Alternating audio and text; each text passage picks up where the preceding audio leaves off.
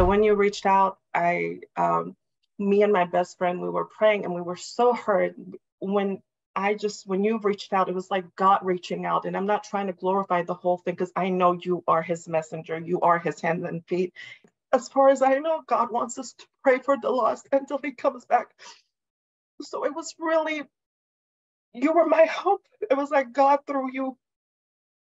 Oh my God, I'm not a leader. I can't lead people. All I know is just how to pray. So I'm so grateful because to many people, it may not be anything, but if God wants me to just pray, I'm just going to pray. I just want to say thank you because a lot of people have the Holy Spirit, but do they always obey him? I don't know about that, but I felt like your obedience helped me to not give up. So that was my encouragement because of you, because of just one act of small obedience to come and pray. Just come and pray. Just come and pray. That's all I was looking for. I didn't want people to come and stop what they were doing, but just someone to encourage me, pray. It starts with you. Don't wait for others. No, just you come and pray, Samara. It has encouraged me to stand firm and keep praying and keep believing because that's all I got to do. Thank you. Thank you so much. I thank God because, Apostle, you are an amazing leader. You are led by the Holy Spirit.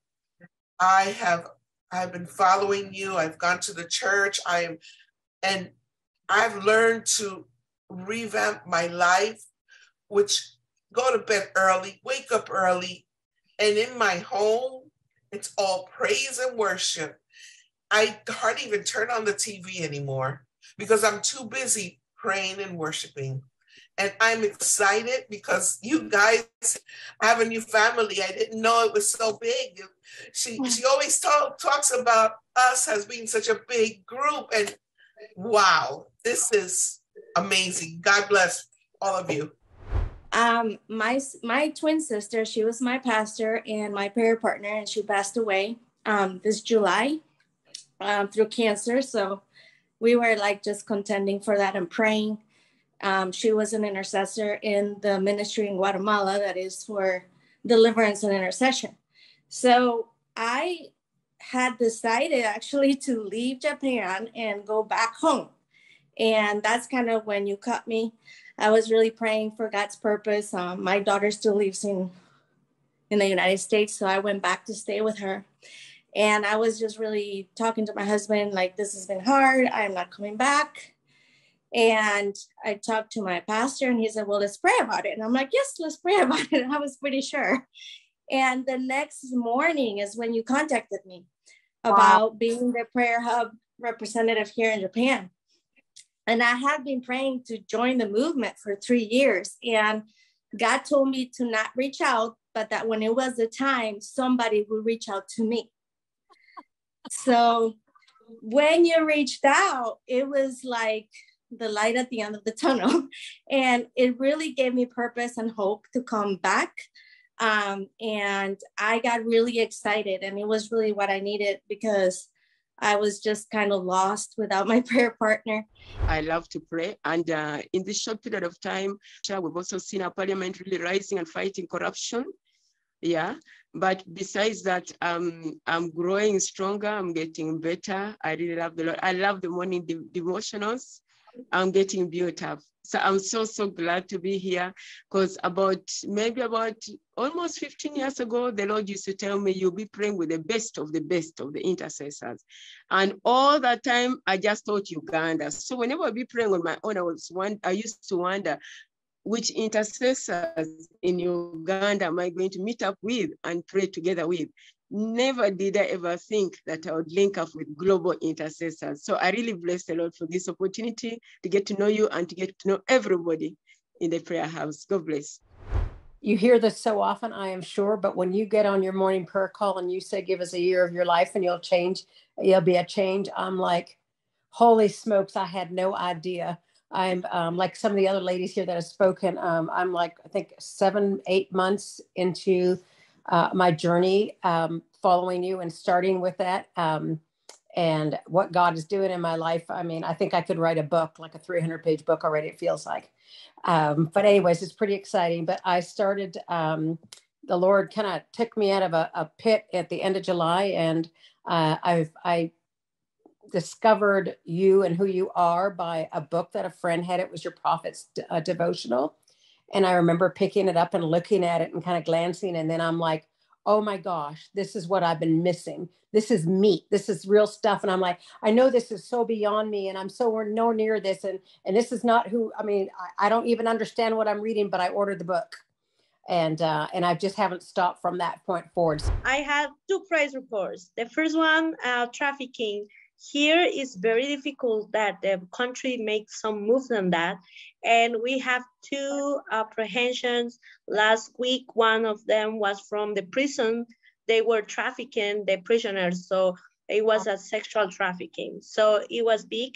There is a small people, like 5 or 6 people maybe that were arrested, but it's a miracle that happened. So thank you, Jesus, for the prayers. And I want to thank you for helping me navigate where nobody else would help me navigate. Nobody else would say the things that you say. You don't understand how important it's been, because I'll be 53 in August. And I've been searching, trying to figure out, why do I always feel so lost? Why do I always feel so confused?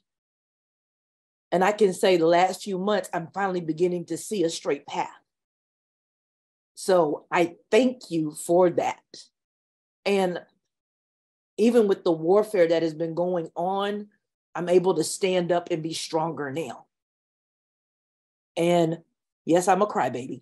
And thank you for just, your words are more powerful, and they're very, even when you're like being direct and quote unquote strict, it's no malice in your voice. It's no malice in your heart.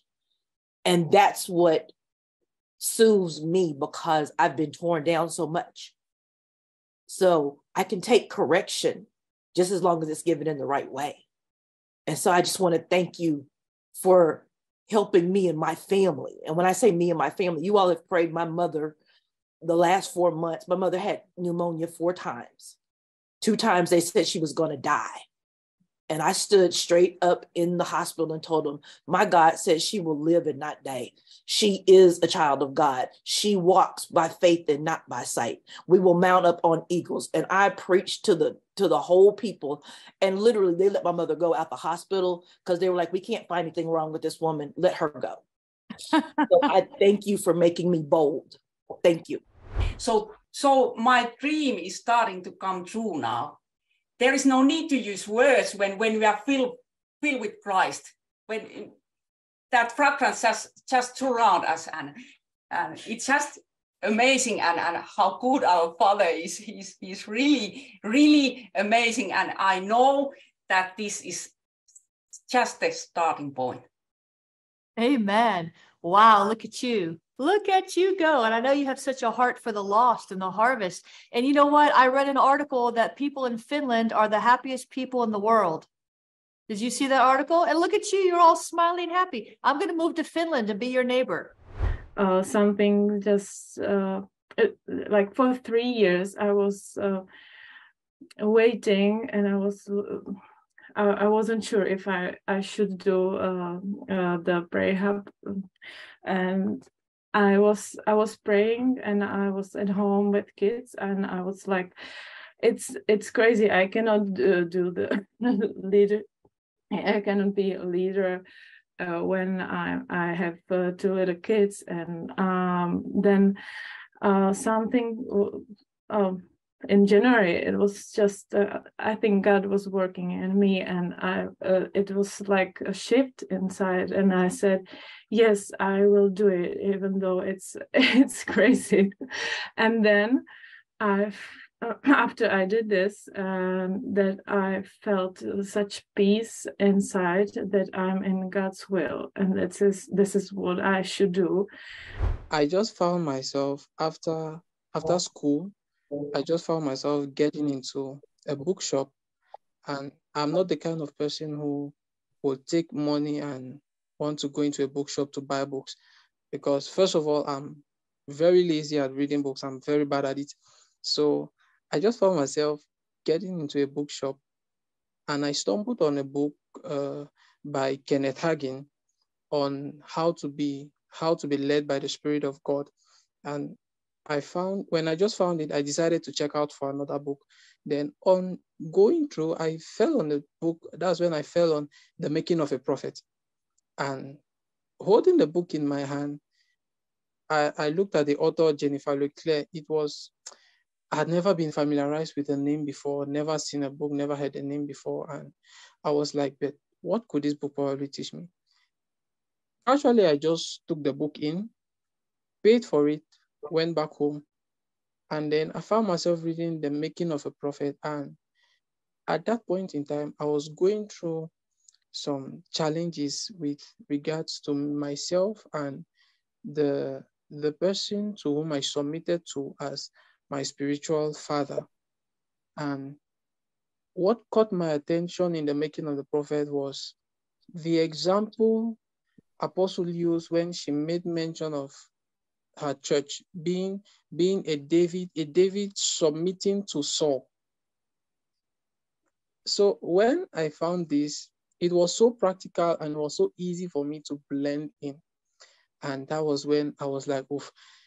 For some time, I read over the 15 chapters the same day I bought the book. I just became addicted to it. And after that, I closed the book, went to the website, went through the entire website, every link in and out, hyperlink, I clicked on everything, going through everything. And what baffled me was everything now on the website. Now, looking at the region I come from, it's not easy to financially. It demands a lot for someone like me personally, because I am an undergraduate student and family doesn't really back, and I find myself having to do this thing alone. It is the hunger and the desperate nature which I have for God. As in, I am that one person that anywhere I find myself, I have just one thing in mind: making a difference. So I had this obsession about knowing God, not knowing how to read the Bible, not knowing how to pray, more than doing all those things. I just wanted to know God, being able to be in a place and seeing something and knowing that this is God and this isn't Him. That was my drive. And so when I came across Apostle Jennifer, I was like, okay, the first, aside Catherine Kuhlman, okay, the first person I'm actually having to meet live, who I can connect with, I was like, okay, let's see how it goes. In 2007, the Holy Spirit woke me up in the middle of the night and told me He would bring a third great awakening to the nation. I believe we're going to see the greatest great awakening in the history of the world, and it will spill over into the nations of the earth for the glory of God. I believe we'll see a movement greater than all previous moves that God put together, and I know it's predicated on prayer. The Awakening Prayer Hub's mission in any city is to draw a diverse group of intercessors who have one thing in common: to contend for the Lord's will in its city, state, and nation. Bishop Bill Hammond, Lou Engle, Cindy Jacobs, Mike Bickle, James Gall, Alveda King, and many others are standing with us. Will you? Start a hub or find a hub in your city at awakeningprayerhubs.com.